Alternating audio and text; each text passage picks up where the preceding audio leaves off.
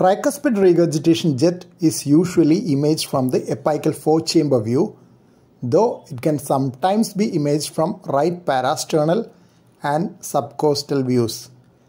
Initially, color Doppler imaging is done and the direction of the jet identified.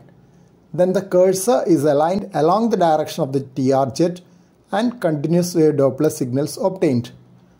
Pulsed wave Doppler is not enough in most cases, as the velocity range is above its aliasing limit, more so in hypertensive tricuspid regurgitation. Care should be taken to get best possible alignment of the jet along the Doppler cursor. Otherwise, the full gradient will not be assessed and there will be underestimation of right ventricular systolic pressure (RVSP). Peak gradient of the TR jet is measured and the pressure gradient calculated using the modified Bernoulli equation.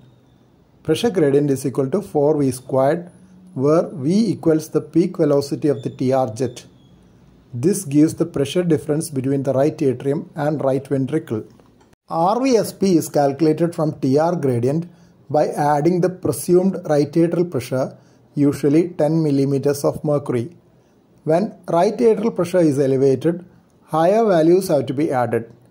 If the inferior vena cava is dilated and plethoric, usually 20 mm of mercury will be added to TR gradient to get RVSP.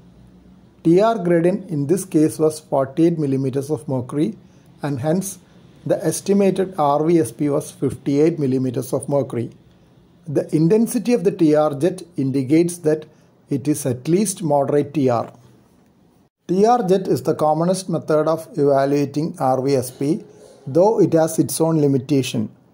Significant beat-to-beat variations can be seen in irregular rhythms sometimes. More often, the problem is obtaining a good TR jet, which is more likely in those with lung disease, where the lung overlaps the heart, preventing a good echocardiographic interrogation.